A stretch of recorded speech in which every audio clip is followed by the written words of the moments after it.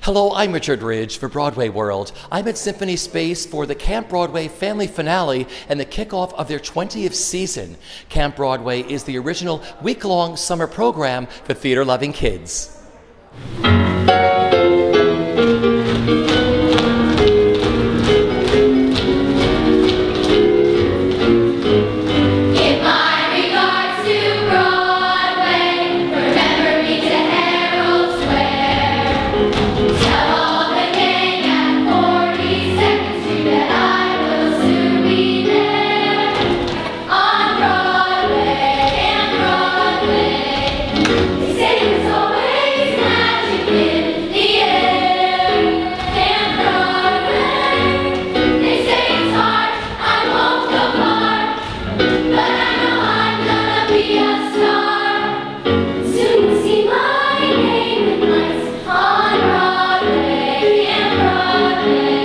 It's the culmination of the week. We're here at the family finale. How do you feel today? Oh my gosh, overwhelmed, overjoyed, so filled with incredible emotion about what has happened today and this past week. So the muses are on us, and we will see what happens tonight, which should be phenomenal, Richie.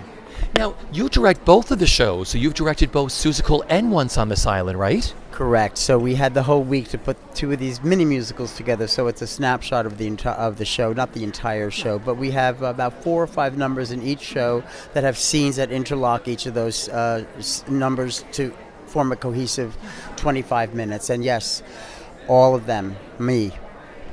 So talk about Camp Broadway, what it is, what attracted you to be a part of this? My friend Tony Parisi asked me to be part of this, and that was a great joy, and I'm honored to be here. Camp Broadway is a program designed for theater-loving kids. It's like baseball is, Little League is for professional baseball. It's a theater-loving kid. It's not a professional training ground. We're not here to compete. We're not here to, it's not a competitive program. It's here to enrich and enjoy and love what they do in terms of theater. It's just great in that regard. But you also sort of teach them the same way a Broadway show is put on, but in a very short amount of time. We follow absolutely everything that we would do in a Broadway show. And having been in a couple myself, that is absolutely one of the most difficult things to teach these kids is the discipline, the respect for the space, come in prepared. So absolutely everything that we do downtown, we're doing here at Symphony Space and with Camp Broadway. What gives you the greatest enjoyment and thrill being a part of this? Seeing somebody come in on Monday with this sort of wonderment of like what's going to happen, and then actually seeing their end result where they've made a choice on stage, they have now articulated a line, accomplished a dance step they didn't have 3 days ago, and they live in that moment, and they're just so enthralled that they've accomplished something and they've created something and they've used their imagination. So that's a real joy. So you have 1 week, you're directing both the shows, Seussical and Once on This Island. How do you move back and forth? And I'm also putting the whole evening together, too. So I'm acting as the host of the evening. Let's not forget the MC here. How did we do it? You get up early in the morning and you're at call at 8:30 in the morning. It's interesting because both of the shows are connected. Stephen Flaherty and Lynn Ahrens, they're both, in the same, storytelling, narrative-driven drama. So it's interesting that way, that we brought in both of those themes and saying, look, this is, both narrative, Cat in the Hat and the Gods, pushing these stories forward. So it has that kind of a voice and a tone to it, although completely different in style. Cat in the Hat is sort of a very animated, pop front kind of a storybook feel, and Once on This Island is very earthy with, water and air and everything that the script tells us to do. So it was really interesting to divide those two sort of ideas on these kids. So that was a great accomplishment that they did. This is the 19th season of Camp Broadway. They're getting ready to kick off the 20th. What does that all mean to you? Well, it means kids enjoy this and they come back for more and more and more. I was amazed at this one camper who received our gypsy robe this year. It's her 8th year, and she's finally, you said, bless you with love. You have to go out into the real world now, and she's going to follow this career path into theater, which is phenomenal. It's great. So that's wonderful. Well, this week at Camp Broadway, we have basically 4 days to put together a show. We have 2 different musicals. The older kids are doing Once on This Island, and the younger kids do Seussical, the musical. And so we get them to sing, dance, and act, and doing scenes from the show, put it all together with costumes, and on Friday we perform. And they have a day off in between on Wednesday because they're going to see a Broadway show. So they really only have 3 days to put this whole thing together and learn 5 different songs each group. So it's a lot. So how much prep do you do beforehand? Me personally, I start working as soon as I know what the show is, so I start to listen to the music and just hear how it talks to me. And so I started in January, February, listening to Once on This Island and trying to get an idea of what the songs were and how it made me feel. And after that, the choreography, and Tony Parisi, our artistic director, who wrote the script, just to get an idea of what was in his head as far as what the show was and how we are presenting it. So talk about the ages of the kids in your group doing Once on This Island. I have a couple of 12-year-olds, but normally it's 13 to 17-year-olds. So it's basically high school, just finishing grade school and into high school, and they're terrific. How many years have you been here at Camp Broadway? This is my 16th summer, so. Congratulations. Tell me what it means to you. 16, that's a really wonderful number. What it all means to you. You know, I don't, it's one of those things that I just have so much passion, and you keep on forgetting how many years you keep on doing it, except when you see the kids that you had were 10, and now they're gone to college, and some of them have gone on and gone into theater one way, either behind the set or on stage, and so it's pretty amazing. It's pretty amazing to be part of it. We all grew up with wonderful mentors, and so we're just trying to give back and pay forward the people that I worked with. I'm just trying to pass on their lessons. A lot of us are old school, and so I want to make sure that those principles and old school way of doing shows are passed on. Could you actually take the kids through the way a Broadway show is put together, primarily, but in a very short amount of time, don't you? Yeah, in a very short time.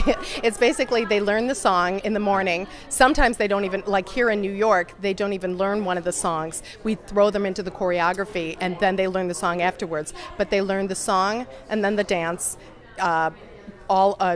actually one big song and dance on Monday, and then everything else is on Tuesday. And so it's automatic, and they're long numbers, so it takes a while for them normally to learn it, and just what would take one person an entire day to teach, we have to do it in an hour. And the kids learn it. They do.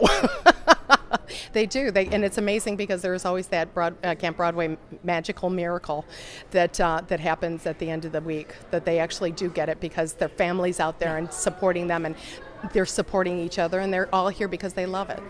Now, I know that Camp Broadway is getting ready. This is the 19th season. You're getting ready to kick off the 20th season. What that means to you?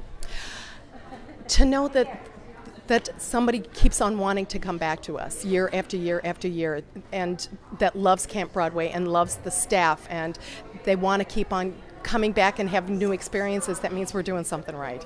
Yeah. Congratulations. Have the best time today. Thank now, you so much. Just give me your full name and what you do, so when Paul edits, you're not billed as Tony. Okay. I'm Sue Delano, and I'm the choreographer for the older kids. So here we are. It's the finale of the week. How do you feel today? Well, I feel great. I feel like a proud papa because, I kind of like spawned this whole program. Early on, I was handed a program that wasn't a program yet, and I have made it a reproducible program. So I've already been to our Shining Stars program, which is our little babies. I've seen the Next Step program, which is the program after camp, and now this is our classic camp. And it's just exciting to see the returning campers that I knew from little kids. So it's great. Why did you want to get involved in this originally? What was missing? What was missing when I got involved with this was a summer job. And Susan Lee said, "Hey, I have this crazy idea. Would you like to be part of it?" And I said, well, sure, I'm up for a challenge. And as I said, at that time, Camp Broadway was a wonderful idea that Susan Lee had, but it didn't have any structure. And it didn't, it wasn't a machine that could be reproducible. So along many years now, every year we've learned more and more and more. And now this year we've really busted out into 3 different companies going out all over the country, several different programs that are offshoots of the original classic camp. So it's been a great ride. Because when I asked you though what was missing, what was also missing from a theater community? I mean, kids never had this. Oh God, no, I didn't. And so many of the theater professionals that come to camp, they all say, wow, if only we had this when we were growing up. I want to just make a point of saying that this is not for pre-theater kids. This is for theater-loving kids. They don't have the outlet. You know, they're the dance competitions and they're your, show choirs and things like that. These kids love Broadway. They love singing, dancing, and acting. Some of them have never actually done it on a stage before this week. So that's what's great about us. We serve a specific community of kids, but it's a wonderful, wonderful community. So for all these years, you've chosen the programs that are done each summer? Yes, with Susan, we select the shows, we select the themes, then I rewrite the shows to fit our model, and it has to be accomplishable in 4 days, so obviously we don't do the full shows. So that's all falls on me, and then I've been teaching the staff as well. So 19 seasons, getting ready to kick off the 20th. What does that number mean to you? It means I'm getting old. Besides that, you look terrific. Well, thanks so much. I guess, theater keeps you young. Yeah. It means that there's a future for live theater. There's a future for Broadway. We're really audience development. So, and as I've said, I've seen kids who have moved on. Actually, one of our campers is a lead producer on Gentleman's Guide. And I just happened to run into him, and he said, "Tony?" And I said, "Yeah." He said, "Greg, Camp Broadway." And he said, "I'm producing now." I said, "What?" He said, "Well, I just opened Gentleman's Guide." I was like, "Oh my God, there you have it." But it's not about that, but that is a magical, wonderful thing that happens. So here we are, it's the family finale. How excited are you today? I'm thrilled. We work all year for this programming, and this week we got to welcome 155 families to New York City and expose their children to the Broadway community. So talk about Camp Broadway. Explain it to me, because it doesn't just take place in New York, it takes place all across the country. Talk about that. Sure. So Camp Broadway was founded on the idea that this is for the fans of Broadway. This is for theater-loving kids. Any kid can participate. The barrier to entry is curiosity.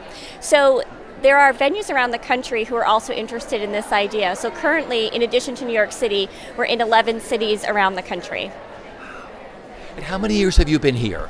I've been with Camp Broadway for 4 years, and I come from a stage management background. And so my role in this is that I set up the framework and the basis for the artists and the Broadway community to deliver this kind of programming here and around the country.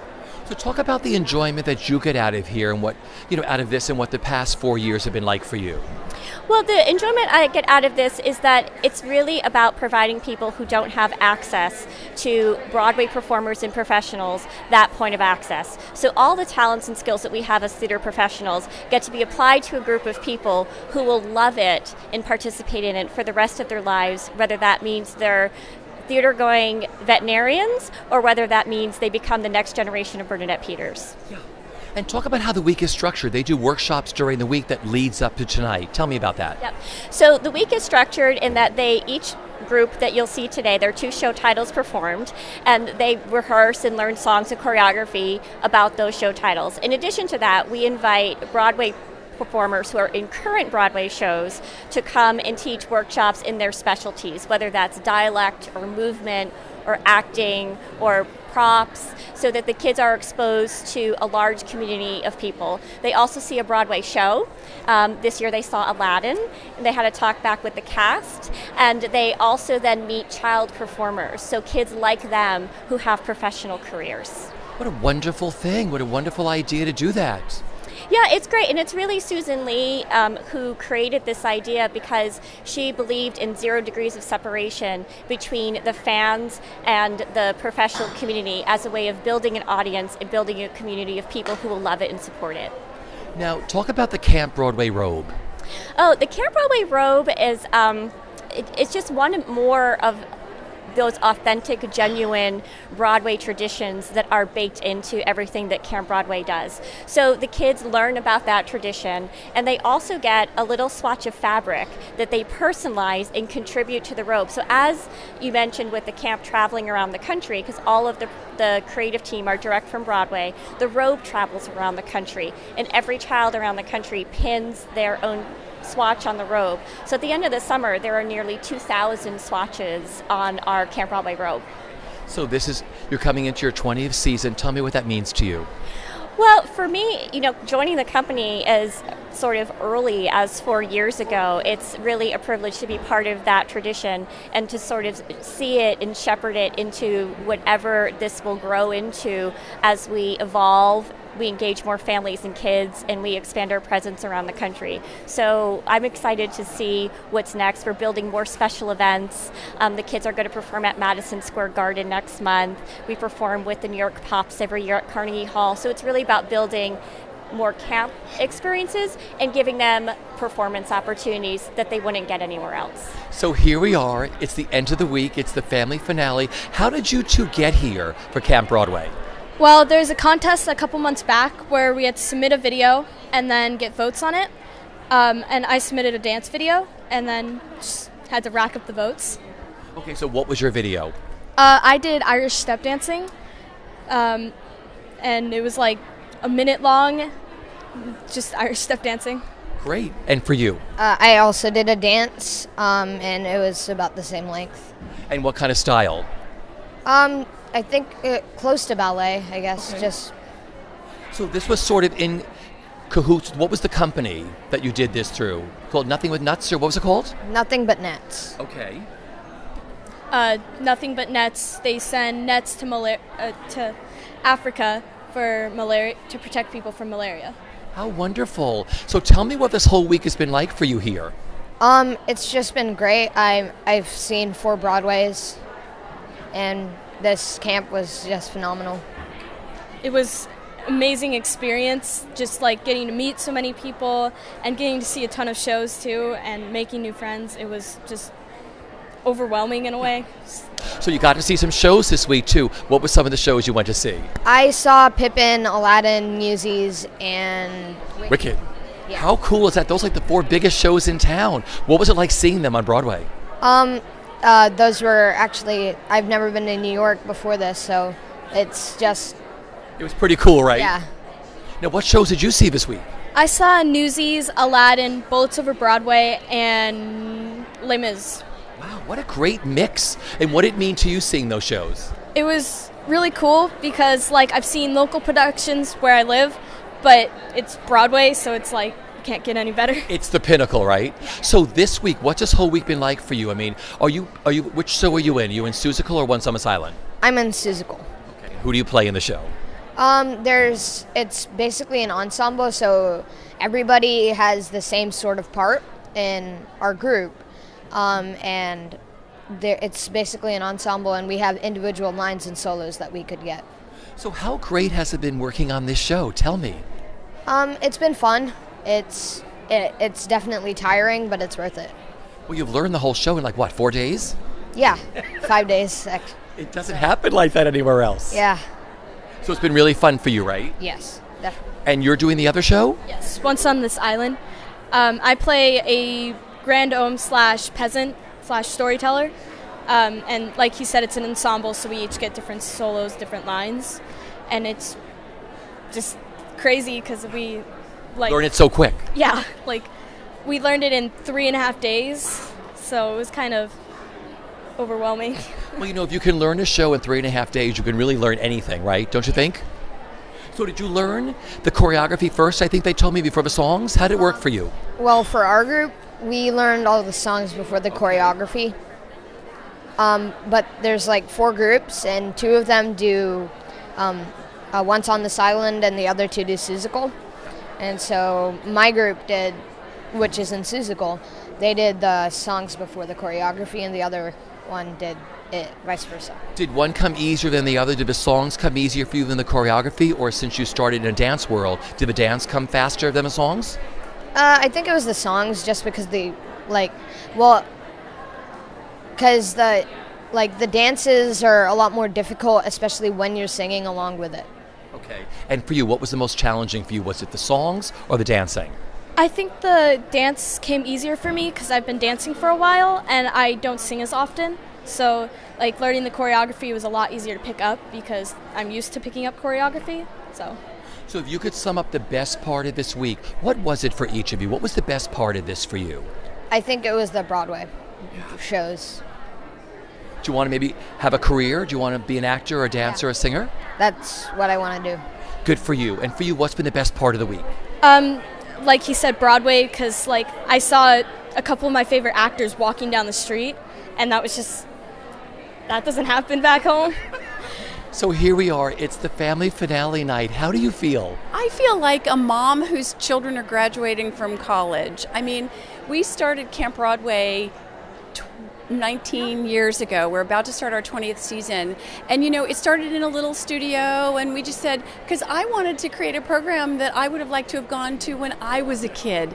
I mean, I was one of those kids that just loved Broadway, but I didn't want to be a performer, but there was nothing for me. So I thought, well, I'll do it. And I'd had such a great opportunity to work with wonderful people in the theater, and so I called a few friends, and here we are all these years later. And the interesting thing is Camp Broadway is here today because parents and kids kept saying, I want to do this, I want to do this, I want to do this. And in the time that we've been in business, 30,000 kids have come to camp. We've done about 16,000 workshops for 400,000 kids. We've worked with 100 shows. It just goes to prove that Broadway is alive and well in the hearts and minds of kids in America. So you know the show's getting ready to begin. It's the 20th season you're coming into. What does it mean to you? It means that that we created a little idea that grew into a big driver for hearts and minds. Kids love the theater, and we're happy to help them connect to it in a meaningful way. Listen to the mama.